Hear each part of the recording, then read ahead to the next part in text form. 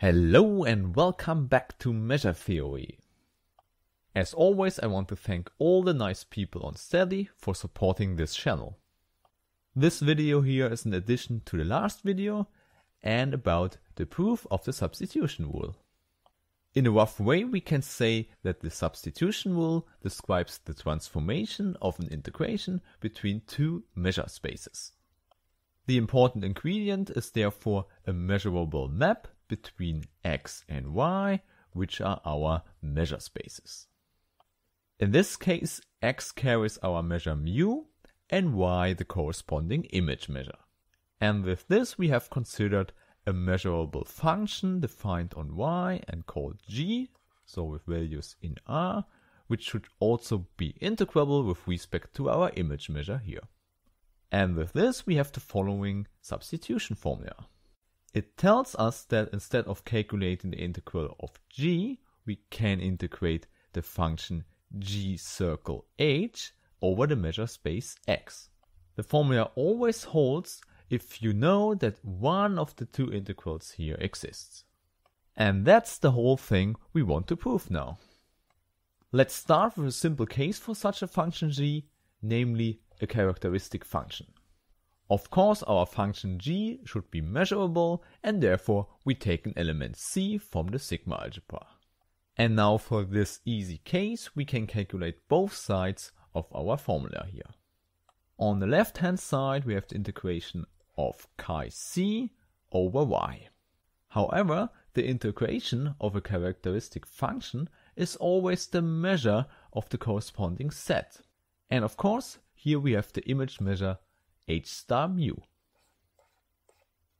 And now when you remember the definition of the image measure, you see this is measured in mu, exactly the pre-image of c using h.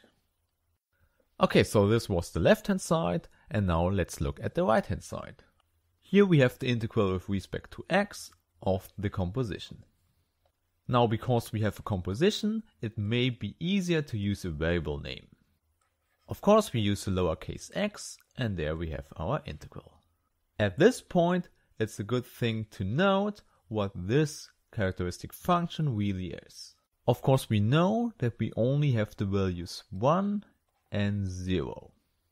And we also know that this is only 1 in the case that hx lies in the set C. But of course, we can rewrite this such that x lies in the pre-image of C. This is exactly the same.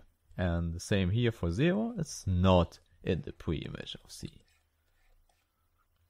This is very helpful because we see this is again a characteristic function using the pre-image. Or in other words, here we have the integral of the characteristic function chi, where we here have the pre-image of c, d mu. However, now you see this is exactly again the measure of this set. To put this in other words, you see the left hand side is equal to the right hand side for this simple case of an easy function g. Now we have proven the substitution rule for characteristic functions. And in the second case, we go over to simple functions. This means that our function g is now a linear combination of characteristic functions. Hence we can write it as a sum I1 till n, where we have coefficients lambda I and use sets ci. Okay, so in this case you may immediately see that we can just use the first case and the linearity of the integral. However, for the sake of completeness, let's write that down. So this is the left hand side, so we can pull out the whole sum and also the coefficients lambda I. This is just the linearity of the Lebesgue integral. And for this integral here, we can just use our first case 1. This means that we have here the integration over x and the characteristic function, composition with h, so hx, and then d mu x. And of course, now we want to push the sum inside the integral again. And here I want to use parentheses and say, okay, we put in h of x, and here we have the mu x. However, now you see this is exactly our right hand side, because this is just g, our simple function, and the composition with h over x and the measure mu. And of course, on the left hand side, we started with the function g. And with this, we have proven the substitution rule for all simple functions.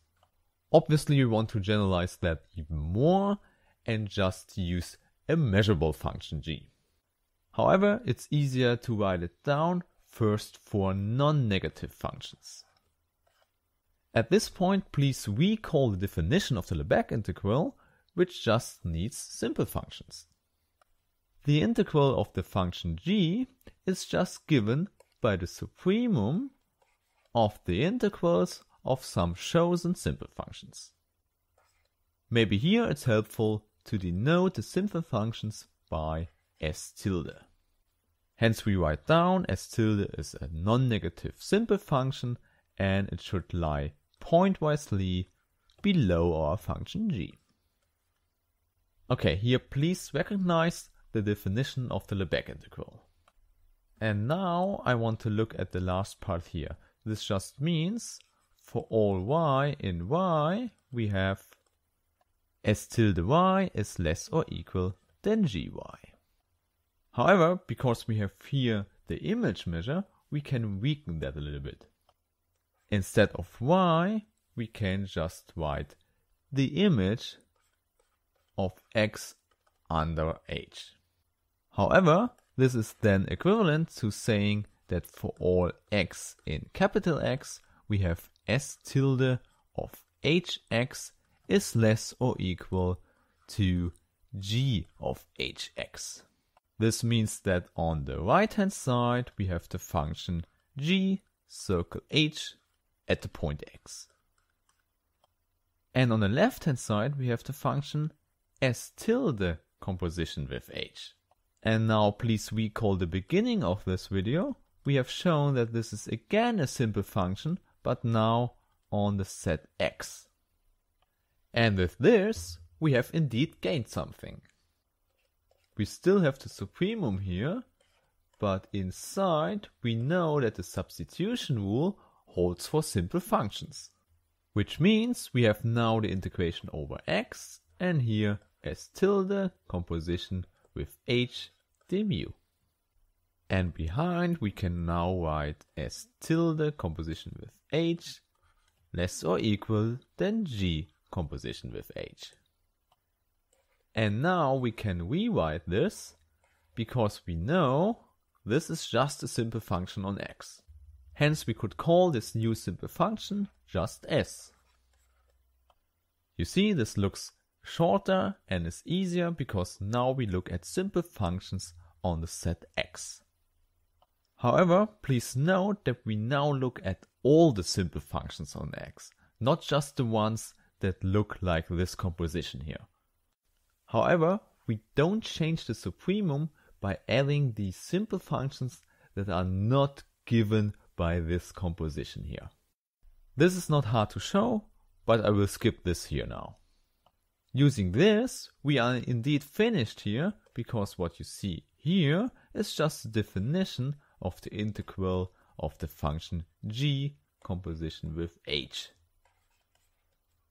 And now you see our substitution rule is also fulfilled for such measurable functions, because the left hand side here is equal to the right hand side here. What you also see is, if you have an arbitrary measurable function g, then you can split it up into a positive and a negative part, and then use the substitution rule here for both parts. And then we have our result. If one integral exists, also the other one exists. Okay, I think that's good enough for today. I hope that helped you a little bit. And then see you next time. Bye.